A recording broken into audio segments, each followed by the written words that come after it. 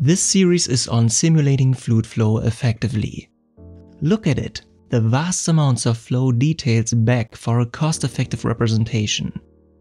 And we have made great progress so far. Starting at the very bottom with quantum mechanics, we learned to employ many layers of abstraction to the problem, and modeling simplifications popped up in an almost natural way. So we not only reduced information, but we got confident in thinking statistically and quickly figured it is indeed possible to sacrifice needless information while keeping the global picture mostly intact. And as we kept looking through a more statistical lens, an incredible tool fell into our hands. In its core, molecule motion is averaged into a probability field of matter derived just right to match to the collective behavior of the underlying particles. We built a continuous macroscopic perspective. In fact, two versions of it. And here we are, having continuous fields of information as artificial representations of real fluids. Complemented by laws of motion, they track initial to future flow states, exactly what we aim to know. But strangely enough, although the macroscopic perspectives are derived under restricting assumptions and therefore reduced in their capabilities, they nonetheless contain an infinite amount of information. Each and every point in these fields comes with its unique set of values, so this may not look like progress at all considering the information density of these models. Then how do we process this infinity of values to begin with? And that's why in the upcoming parts we take the reduction scheme one step further, rephrasing the problem and making all of this computationally tractable. My hope and goal here is to let you appreciate that by using these blurred representations we actually gain much more freedom in subsequent reducibility. You will see the continuous perspective on matter is an excellent starting point for a tremendous information reduction further down the fluid, and it will prove to be a worthwhile step towards large-scale simulations. Alright, let's continue.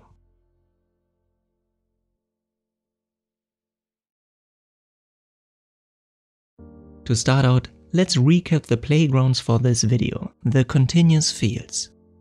By superimposing multiple particle simulations, we derived a probabilistic representation evolving in the space of positions and velocities, visualized here by their magnitudes, the speeds. And this representation rendered highly flexible in describing a whole range of flow conditions, including extreme rarefaction or extremely high speeds. But such a flexible probability distribution is not always needed. In this single simulation, the particles are distributed along positions and velocities too, but the local speed distribution exhibits a distinct kind of shape, the local equilibrium distribution. This shape itself may be shifted or stretched, but these characteristics can be expressed using dedicated quantities such as temperature or flow velocity. So for local equilibria, the probability field in position velocity space was condensed to multiple fields of such quantities purely in position space, a second type of continuous representation if you will. Now while both variants have their benefits in representing different flows, they share some similarities when it comes to mathematical treatment. Both have evolution equations dictating the change of the fields as time passes by. Both can be derived for a bunch of different gases or liquids manifesting in modifications to these equations, and ultimately, both leave no trace they ever represented particles. The particle-based origin of these fields is interesting and should not be forgotten, but the individual particles no longer participate in these models anymore. For instance, the continuous position space field here retains no notion of its size relative to the particles. Even if our field is meant to be interpreted from a macroscopic perspective, assuming local equilibrium, nonetheless, given the right excitation, the equations allow for continuous motion at all length scales. Mathematically, there is no smallest limit and the model could operate in quite an abstract way. Of course, we wouldn't intentionally misuse the model, but as we will see, we only have so much control over the local flow structure sizes emerging in the fields. The point is, the continuous fields indeed contain the potential to store an infinite amount of distinct information, not just smoothed out large-scale fluid portions. When left alone again, the fields tend to smooth out on their own, but a possible arbitrary structuredness must be kept in mind. Now to narrow the subsequent derivations, we focus on the position space model called a continuum, even though many ideas work for both approaches. And a short schedule, this part in particular focuses on better understanding continuous motion in general and preparing it for the later numerical treatment. There's a tricky portion of motion description and problem rephrasing ahead of us to make sure we tackle the right problem. And to get a better feeling for continuous motion in general, let's look at this little fluid portion in a two-dimensional box. Each fluid point carries a set of values ranging from velocity components in x or y direction to temperature or pressure, for instance. Upon evaluating all evolution equations simultaneously at each point, these values will be updated and with time, new configurations establish. The fields evolve in a continuous fashion, meaning there will always be these fluid fields and no gaps arise. Now, this continuous average look at the molecular motion implies a convenient side effect. Points that are initially close to each other will stay close for a certain period of time, and in the limit case of infinitely closely located points, they stay close forever. The continuous motion is thus amenable to a convenient mathematical treatment which can be seen from an archetype of an evolution equation. Often a rate of change of some field quantities, such as velocity, can be related to changes of further field quantities along the spatial directions of the fields. Points talk to each other to move compliantly. So at any one of these fluid points, we need to evaluate derivatives along space and time. And since we already saw the locally similar and smooth motion of the 2 points, we know that the field values and so their derivatives leading up to this motion will also be locally similar. And in the long run, this local similarity is the key to justify approximating the field evolution equations using clever guesses and therefore to reduce information, a first step in thinking discretized. But before we dive into reduction methods, we should develop the right language to describe field evolutions in an intuitive and practical way, illustrated here for the velocity information. Now, I think it is safe to say that intuitively you would likely track individual fluid points to describe motion. And this intuition is in line with Newton's second law of motion, which is evaluated along with the moving matter. A tiny fluid volume, a parcel, is pushed around according to the net force it sees by moving along its trajectory. From this force, a rate of change of the particle's velocity, its acceleration, is determined, leading to iteratively updated velocities and positions, as we have seen in previous parts. Basically, the velocity vector keeps getting manipulated in the direction of the acceleration vector, with both of them existing purely within flat time slices. The temporal dimension is here simply drawn to highlight the space and time nature of the continuum evolution. It is not part of these vectors and their derivatives, and so there is an angle to be seen between the parcel's time-space trajectory and the velocity vector. And focus specifically on the nature of the acceleration shown here. It encodes changes of the fluid velocity vector as it evolves along consecutive locations that happen to follow the parcel trajectory. Now, while this is a very intuitive way of describing motion, maybe there are different perspectives on fluids that turn out to be helpful. It's always good to have an overview of what is possible and then pick the option that makes the most sense. So let's draw an alternative set of consecutive locations which intentionally does not follow any particular fluid trajectory. Along this curve, we can also read off the underlying field values, and therefore we see a rate of change of these field values as seen along the curve itself. Tracking, for instance, velocities at the locations of this line, their rates of change will also have units of acceleration. We have a change of velocities and a change in time, but it has a different meaning. Look closely. The velocities along this line are those of different fluid points that happen to pass this line at these very moments. So rather than tracking velocity changes while following a parcel trajectory, we are tracking interparcel velocity changes that can be seen along an arbitrary chosen path. These are different things.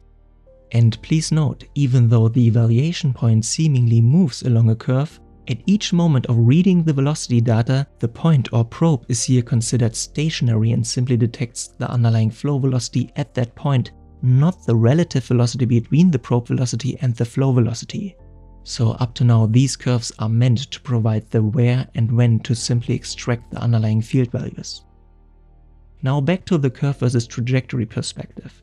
Note specifically in this region here, the velocity vector of the passing parcel turns to the right, but the vector along the arbitrary curve turns to the left, leading to different accelerations despite intersecting at a certain point. So while passing the same point, the curves along we do so embody different statements. If the curve follows a trajectory, the acceleration is as seen as from a moving parcel used in Newton's laws of motion. If the curve does not follow a trajectory, the acceleration is just an arbitrary combination of velocity field values. In an even broader sense, you could take any two velocity vectors in space and time and bake a quantity with units acceleration, yet no fluid point is obliged to experience this particular value as its acceleration. So despite having the same units, these quantities mean different things. Then why should we even think about such arbitrary curves if their meaning does not align with the laws of motion? Well, the curves put us in the position to express how we want to describe the fluid motion independent of what the fluid itself does. We are no longer forced to think and follow along the fluid flow, which is an inherently unstructured way to capture fluid motion. For instance, by using spatially fixed lines through space and time, we may not track individual parcels anymore, but we nonetheless get a good idea of what's happening within the fluid, and such a structured perspective may be beneficial.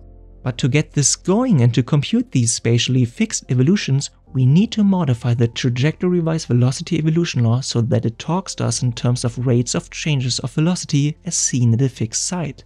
So we really need to express the trajectory-wise acceleration term by the spatially fixed acceleration term plus some corrections. Luckily, in a previous part we already noted, within super small regions of the continuum, field values vary linearly.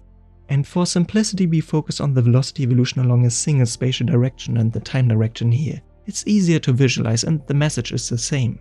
Also note, as position and velocity vectors have the same number of entries, the velocity vectors are drawn within each time slice here. They are intended to recreate a position difference upon multiplication with a time difference. The shift from time slice to time slice itself has its own speed and is not contained in the velocity vector. Now the linear variation allows writing this velocity field as a superposition of a mean velocity field plus individual velocity deviations along each direction of space and time. So as a parcel shifts by a tiny little bit, the total change in velocity it experiences is linked to the superimposed individual contributions. Due to the linearity within the super small region, each of these contributions itself is in fact given by a linear term. Writing this expression per time links the total rate of change of velocity, valid along a trajectory, to the rate of change of velocity at a fixed location while also introducing shifting rates along each individual direction. For the spatial directions, these rates are simply the velocity components, and for the time direction, well, time surely goes in time direction at a certain rate, leaving us with this little tool, the material derivative.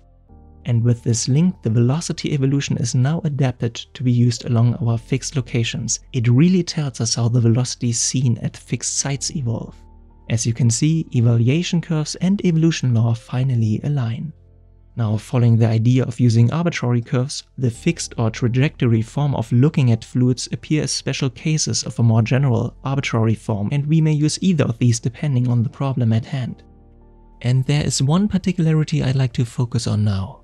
Given we aim to evolve a parcel trajectory through space and time using the tools presented so far.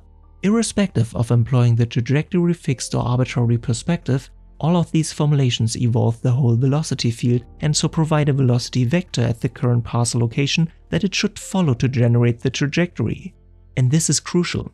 Even if we use the formulation with the derivatives along with the flow, we still have to manually shift to new evaluation point coordinates within the underlying fixed coordinate system if we want to keep tracking this particular trajectory. Of course, from all possible directions, the velocity vector basically tells us the next reasonable evaluation point and we better use this recommendation. But figuring out where to go and actually going there are two different operations, and parcel tracking requires both. Now this is of course not an issue, we wouldn't question it and simply go there, but separating both components opens the door for an alternative perspective. Because here's the thing. A parcel's physical location is mathematically conveniently captured within a coordinate system and we are free to choose one at will. And for all previously discussed formulations, without mentioning it, we used an underlying spatially fixed coordinate system, represented here by some fixed grid lines with all points to be measured relative to these lines. Now when it comes to parcel tracking, a feasible alternative approach would be observing fixed points within a new coordinate grid that itself deforms with the fluid. These relative seen fixed points then automatically follow parcels per definition, and that's great, but it comes at a cost. the computation somehow needs to be done, although now it is a computational grid that is shifted, not points relative to a grid. But isn't this just rephrasing the same thing? Can this approach be of actual value? Let's see how it works out. Remember what all previous formulations had in common. All field quantities were given over the independent variables, which are the time and space coordinates within the spatially fixed coordinate system. And these independent coordinates carried over one-to-one into the evolution equations. So the equations told us, for instance, how the velocities at a certain location for a certain point in time evolve. And that's why we had to manually shift to track a parcel. Its relevant next velocity vector is located at a shifted point in the fixed coordinate grid. Now, if we aim to use a different material-wise fixed coordinate system, we avoid any manual shifting along the new grid, but we should expect a new evolution equation to appear that operates on field quantities given in terms of these new coordinates. But regardless of what the new evolution equation actually looks like, how do we even express the new coordinates in the first place? Still, it looks complicated. Apparently, a fixed point within the new coordinate system uniquely refers to the same material parcel at any time. So to express this material-wise fixed nature, maybe a useful description appears if we think about how to uniquely identify parcels to begin with. And one solution is right in front of us. Think about it. What is fixed and unique along a trajectory of a moving parcel? Its origin, or any other point of it. They inherently give rise to the trajectory, like birthplaces. Therefore, simply call parcels by their spatial coordinates they occupied at some initial time t0. Since there's just one and only one parcel per unique initial location, we have a unique identification for all of time. You are the parcel born at x0, y0 may sound strange, but it's unique. And as all parcels are identified by initial locations and time, the new evolution equation involves not velocities but future parcel locations, which now appear as the dependent variables. We still need to integrate the time derivative as part of the evolution to get the future locations, but while doing so we do not shift across the computational grid anymore, we refer to the same initial location. This is how the notion of parcel tracking is deeply baked into this approach. So while drawing the independent axis of initial location and time perpendicular to one another, the parcel evolution looks not really familiar anymore. The motion is tracked along a straight line, but with the dependent future locations as well as the material grid drawn within the spatially fixed coordinate system, we clearly see the material-wise fixed nature of this new representation called material coordinates. Again, the exact form of the evolution equation is not important here. But note, while performing the evolution instead of crunching derivatives using fluid parcel neighbors at a future location, well, we aim to talk about the same infinitely closely located neighbors. We want to express the same physical truth, but we also identify them through their initial locations.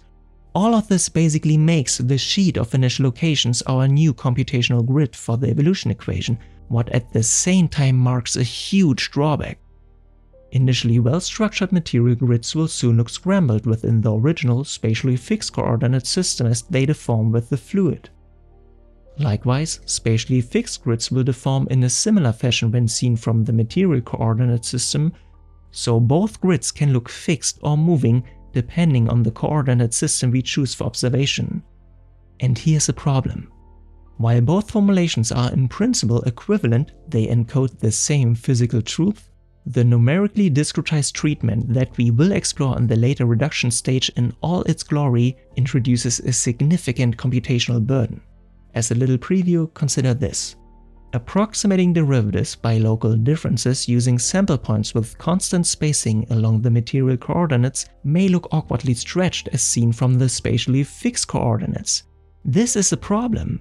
It indicates that a discretized computation of material-wise local differences refers here to spatially non-local and not really meaningful field changes in the first place. You are processing physically irrelevant data. Since the relevant fluid interactions rely on spatial proximity, it is preferable to capture discretized field changes in an equal manner at any time, and that's why our original spatially fixed coordinate system makes actually more sense for fluids. Equidistant local differences along an arbitrary curve within the spatially fixed coordinates may look awkwardly stretched within the material coordinates, but this is irrelevant. The local differences keep their physical meaning as a measure of spatially local field changes.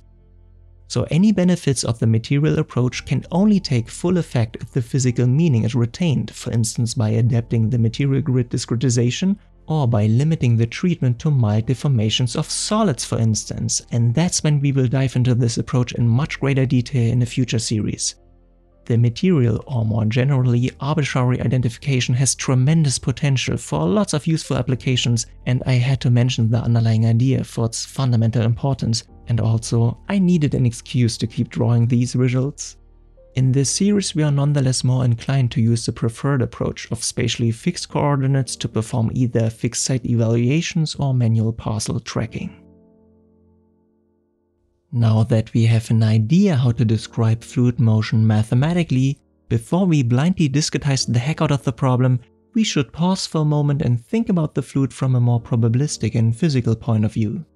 Maybe there are alternative ways of looking at the problem that are easier to solve but still give insight into certain aspects of fluid behavior.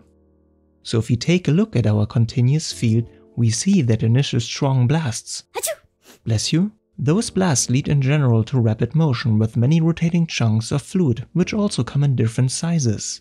Unsurprisingly, even stronger blasts provoke even heftier responses.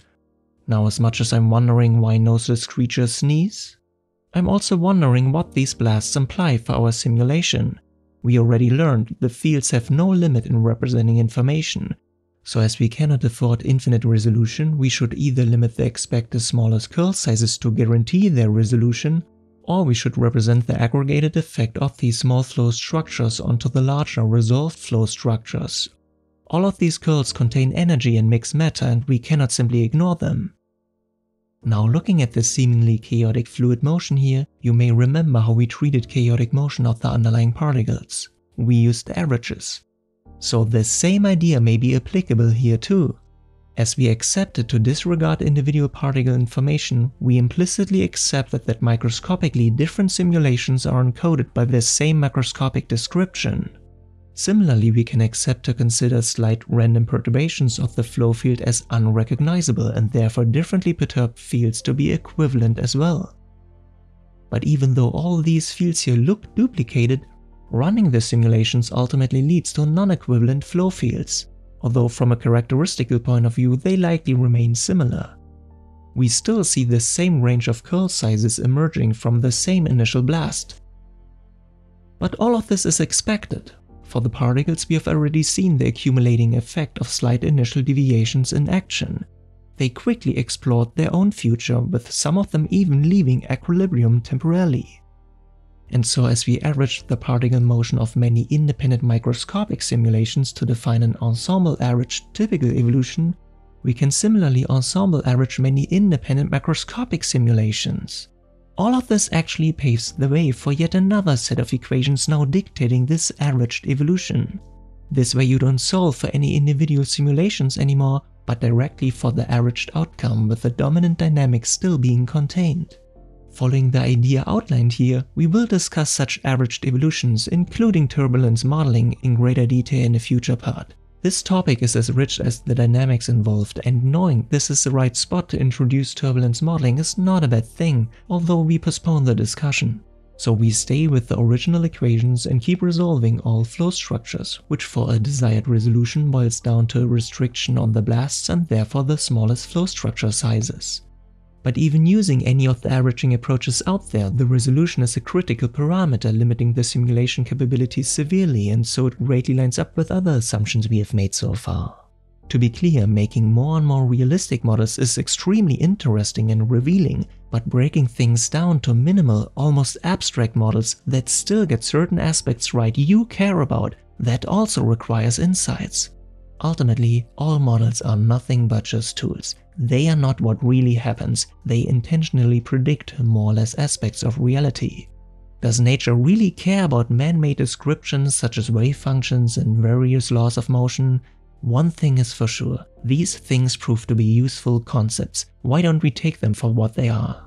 Just look at the averaged evolution. It is extremely unlikely that a single more realistic simulation ever matches the averaged evolution, yet it will prove to be super useful from an engineering perspective. Let's be open-minded and experience the consequences of radical assumptions. Let's embrace the imperfection to really get resource-conscious problem solving.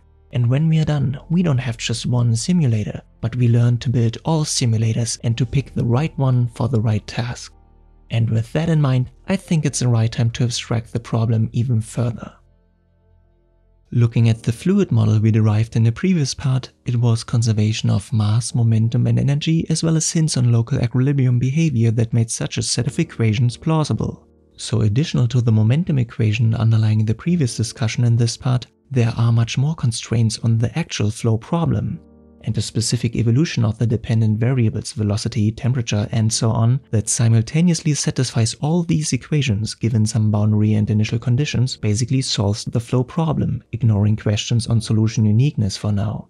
From this solution, relevant quantities such as loads on objects can be deduced, so we could actually start solving this problem right away, but that may not be the most cost-effective approach. By inspecting the equations, we notice the number of independent equations and the number of dependent variables are equal, which here roughly means there are right enough relational statements that describe the must-have dependencies between the variables to leave no guesswork when it comes to their evolution. This is again expected. We uncovered these quantities to sufficiently describe the macroscopic state of real fluids. And as these macroscopic quantities apparently evolve with time, we would prefer to have a set of equations describing exactly this evolution, which this set of equations does, and it's great at that. But as the complexity of solving systems of equations scales with this number, we should try to reduce it or at least find other simplifications. But why should it even be possible in the first place? We found these equations for good reasons. Mass, momentum and energy have to be conserved and there will always be these dependent variables, right?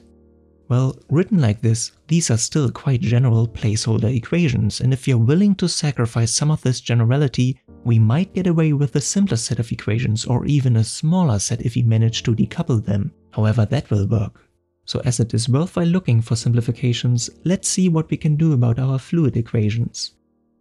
And we do so by stating what we do not want to sacrifice and build up from there.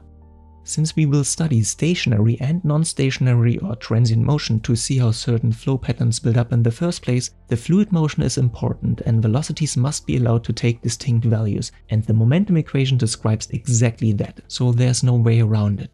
Within this equation there are further dependent variables such as density, which has its own evolution equation that in return requires flow velocity as a sole additional input. So straight away we find these two equations go closely hand in hand, and we start with dissecting the density equation. Now using the product rule on the second term, we see a strangely familiar phase. These two first terms are the material derivative, here for density, meaning the rate of change of the density as experienced by a parcel moving along with the flow. So expressing assumptions on density along the flow might involve manipulating this equation, so let's try it. For instance, the air around us is known to be readily compressible and our general model accounts for that. Nonetheless, we often face flow problems where the compressibility of the material itself is negligible. This slowly flying wing inside's density changes, but so little, the velocity update computed from the momentum equation sees way larger contributions from other causes such as the pressure fluctuation, and we can use such insights on the relative strength of those factors in our favor. A little warning here, there are a lot of things to consider when it comes to compressible flow. For an intuitive way to see at least one tiny aspect of it, think about how information is carried throughout the fluid by using this abstract one-dimensional fluid column. A sudden flow velocity disturbance at one location is felt at a different location as a triggered compression wave reaches that point. The wave itself is a natural process. The material relocates to equalize any disturbances, inciting here fluctuations in all microscopic fields. As the fields settle down at one location, the flowing material creates new disturbances further down the fluid. This wave, and so the information that something happened, moves at a certain speed, which is in general different to the underlying flow speed of the moving matter. Now look what happens when we disturb more slowly. The wave speed is slightly slower, but it becomes relatively seen faster with respect to the underlying much slower disturbed flow speed. Look at it the other way around. By artificially scaling up the slower simulation velocities as well as the playback speed to make the flow speeds match visually, we see that the wave speed and so the speed of information gets relatively seen faster, and in the limit case it would be infinitely fast. So for relatively slow flow speeds, we could assume an instantaneous information redistribution directly. There wouldn't be such compression waves anymore, and every fluid point already knows that something's going on. It doesn't need to wait for the relatively fast compression wave to get pushed around anymore. The pressure to make the fluid move accordingly reaches everywhere as needed, right at an instant. This instantaneous compressionless motion has a neat consequence for a volume drawn onto the fluid, assuming unit depth here for unit conformity. As it moves along with the flow, without any local compression, this volume and every other parcel volume must be conserved. And to use this insight for our field equations, we should express such a local volume conservation purely based on field quantities that could influence a volume and therefore the spatial extent, which are the velocities. To find such an expression, we should realize that the contained matter in a local volume is also conserved. It makes the material volume in the first place.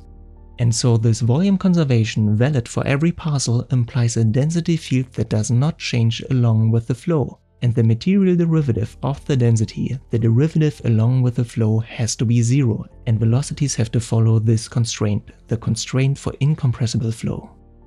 By enforcing this constraint, we override the natural compression wave process leading to volume conservation directly with a conserved surrogate. This filters compression waves but preserves lower distortions, and instead of the density evolution equation, we have to satisfy this constraint, which will prove to be computationally beneficial. We don't have to resolve the fast compression waves anymore. Now, although the density and so the compression along the flow may not change using this assumption, there is still a consistent pressure field needed to somehow imply this volume conservation by providing the necessary driving forces to push the matter around compliantly. In other words, we could allow for a slight violation of the velocity constraint and then figure out how much pressure is needed to not let that deviation develop in the first place. Kind of. This will require special treatment discussed later in this series. Take note. Although each parcel keeps its density constant while using the incompressibility constraint, the densities of different parcels may differ. Imagine two interacting portions of matter, not necessarily fluids. A fluid-enclosed object moving through space may have a different density than the fluid, yet both portions of matter conserve their volume when treated as incompressible. This surely extends to mixtures of fluids with different densities which can also move volume conservingly. However, the independent and even stronger assumption of a single constant density for all of matter could also be used. Now, let's put in perspective what we actually imply by assuming incompressible flow. So far we learned, for less and less incited density fluctuations, the flow field develops in a more and more volume-conserving way. Mathematically, this reshaped the conservation of mass to a kinematic constraint, with pressure being determined to imply the fulfillment of this constraint. Interestingly, even though the pressure intentionally varies along with the flow, the density must not vary per definition, and this pressure-independent density might be reflected in the equation of state. So bypassing any dependence on pressure variation leaves the temperature variations as a sole dynamical influence on the density. We have seen this for the slowly flying wing. The temperature and density fields were characteristically similar to one another and not so much to whatever the pressure did. But wait, doesn't it contradict in the incompressible limit? You started assuming the density to be constant along with the flow, yet later it is said to follow temperature variations of moving parcels. What is it then? Well, some approaches justify a constant temperature along with the flow, implying a constant density along with the flow, and this works fine. But what if we don't want to go that route? And this here is a great opportunity to expand our willingness to make useful assumptions by seeing these approximations as what they are, task-related tools. Ever so slightly changes in density may be negligible for one task, but can be significant for another one, and it's up to us to decide what flow we want to study and what assumptions make sense. When fulfilling the mass and momentum conservation to get the updated volume-conserving part of the velocities, the little density changes prove to be insignificant for that task, and we would like to keep them out of the problem via enforcing incompressibility. However, for a different task within the same model, these density changes may be essential. In an attempt to understand this, these little guys here spread out heat, which locally increases the temperature. The temperature difference makes initially light-dense regions to develop a slight pressure difference, leading to an expansion of the hotter region and therefore reduces its density. With gravity kicking in, the less dense region starts to rise, inciting buoyancy-driven flow. Now we could use the full compressible model for this type of flow, but that comes at much greater cost and a need-based refined approach is more desirable. For this particular super weakly compressible flow, we rather like to use the computationally faster incompressible formulation, as the flow practically conserves volume here. The temperature to pressure density velocity effect chain could then be bypassed by approximately incorporating the final temperature-based buoyant effect into the velocity update directly. Even though density changes are essential for this type of flow, an incompressible baseline simulator enriched with a shortcut term is known to be remarkably accurate. And that's the beauty of these assumptions. You have more freedom than you might think, just make your model useful. And the explanation why it's not a contradiction in this case goes something like this. Since this buoyancy-driven flow here is so close to the incompressible limit, the actual deviation from that limit case is not really important when it comes to practical volume conservation. All these cases provide good volume conservation, and so we can take one first shot of the density field that on top happens to be computationally beneficial, the incompressible case. However, we just take it as a placeholder for every other slight variation giving practically the same volume conserved motion.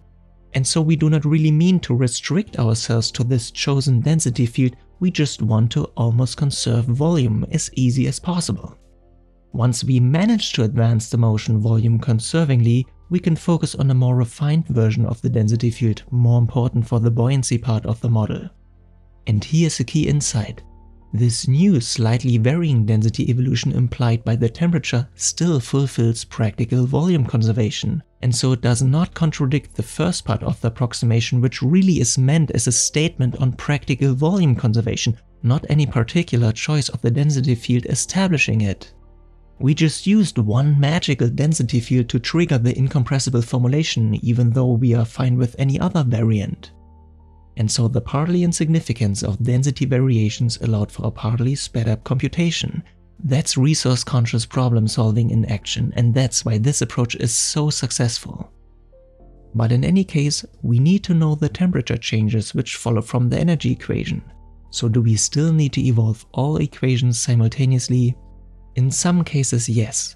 But if we justify to ignore the temperature influence on density and therefore buoyancy-driven flow and somehow accept a temperature-independent viscosity, then the temperature sends no feedback to the momentum equation and the energy equation is actually decoupled from the first two evolution equations and could be solved separately afterwards. The temperature field may still be important to other systems coupled to the fluid to feel this temperature, but it doesn't contribute to the dynamical behavior of the fluid itself anymore, and its computation reduces to a post-processing step for the a priori solved mass and momentum equations. This is a big deal. We reduce the maximum number of equations to be solved simultaneously. Yay! So as you can see, there's a lot we can do with these equations depending on the goal of the analysis, and there's even more to say about all of that, way beyond what this video is supposed to cover. Just take away, right now is the right time to introduce physical insights to simplify the problem. I can only invite you to make your own decisions, and I would love to discuss more of it in the future. As mentioned before, the assumptions addressed here often come along with lots of further implications, and one has to evaluate with care how plausible these assumptions for the studied flow really are. What remains for now is to ask ourselves, what is our goal? We want to learn to reduce information to uncover the essence of seemingly complex problems, one step at a time. And as we got a glimpse on what it means to simplify the equations, when it comes to numerical treatments in the next parts, it would be beneficial to get along with as few equations as possible for better overview and focus, keeping the option in mind to come back and take more sophisticated models as needed. And that's ahead of us. We intentionally continue with incompressible flow, neglect temperature feedback, and aim to solve this little set of equations. We choose this ultra-simplified form for better focusing on our upcoming task, the discretization. Before we recap the core ideas of this part, I want to say thank you for supporting my work and making all of this possible. As you can imagine, making these videos requires a lot of work, which I love to do. Hopefully I could share the joy of thinking about these topics and maybe it helps you a little bit. Without a doubt, your support really helps me making more tasty content for you. My deepest gratitude for that.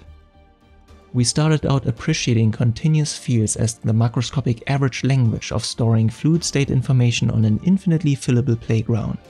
While thinking continuously about these fields, we noticed a certain smoothness and local similarity of the evolution marking the entry point for the later reduction approach. In practice, it was a peculiar combination of coordinates and motion expressed within these coordinates that must match to the physical truths that always hold. And while these truths are factual, we explored alternative, simpler formulations, a subset of what is true, as a next milestone for our journey of reducing information. Thank you for watching and making this possible.